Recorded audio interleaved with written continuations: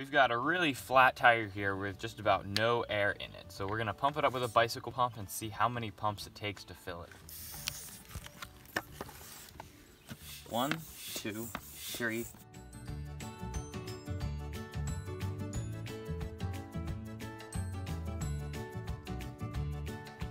$151, $152, $153, $154. Let's check the pressure and see where we're at. We need about 32. So right now we're at about 25. Now we'll keep going a little bit more. 155, 156, 157, 158. 196, 197, 198, 199, 200. We'll test it.